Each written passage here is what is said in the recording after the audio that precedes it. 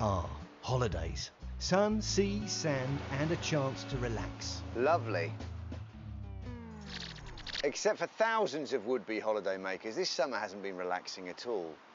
It's been a right pain in the Algarve. Yes, the past few months have been nothing short of catastrophic for the travel industry, and we've seen hundreds of you online and in the Watchdog inbox with complaints about one company in particular.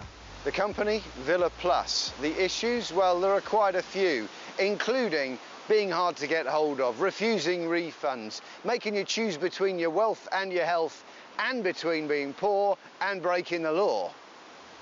With over 1,800 villas across Europe, the company are pretty self-confident when it comes to their services. Villa Plus, it all adds up to amazing.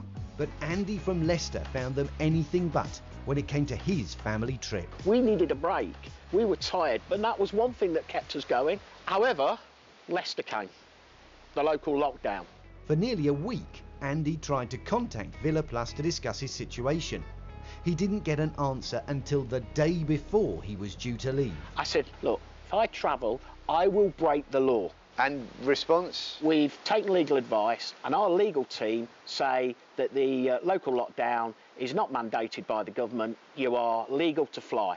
If you don't fly, you'll lose all your money. So I took to social media and I asked the Chief Constable of Leicestershire if I'd have gone on my holiday, would I have been breaking the law?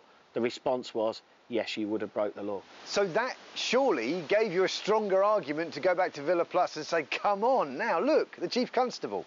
Exactly, and I did that. Their response is, no, you were not breaking the law. That's all they keep saying.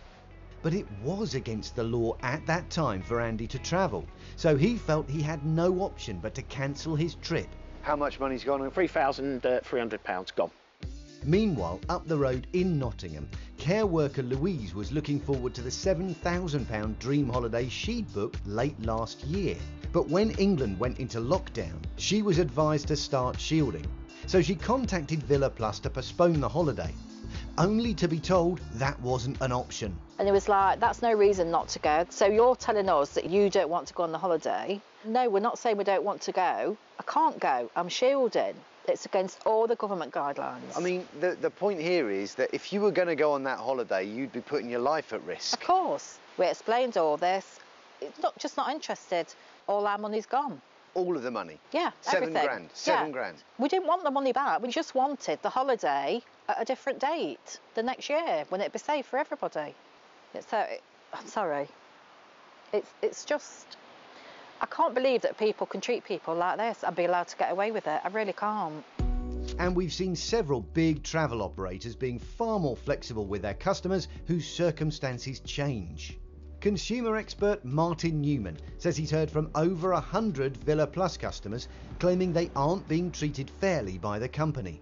The communication has been sporadic, it's been ineffective, and it's left customers not knowing actually what their rights are. In this case, both Andy and Louise, there's no way they could travel. They'd either be breaking the law or putting their health at risk. Absolutely. Even if it's not a legal imperative, it's absolutely a moral imperative for Villa Plus to do the right thing and give Andy and Louise and their families their money back, or give them the rights to rebook for another time when it is safe to go. Villa Plus says it understands the frustrations and says it's refunded thousands of customers when restrictions or FCO advice have prevented holidays. But it says in both our cases, as the villas booked were still available, the contracts were fulfilled. Because Andy and Louise decided not to travel as per ABTA guidance, it says it's under no obligation to offer refunds and that this is clearly set out in its T's and C's. But hiding behind the small print won't restore the confidence of customers like Andy. I've lost £3,300 for nothing, for no fault of my own. I will never book with Villa Plus again.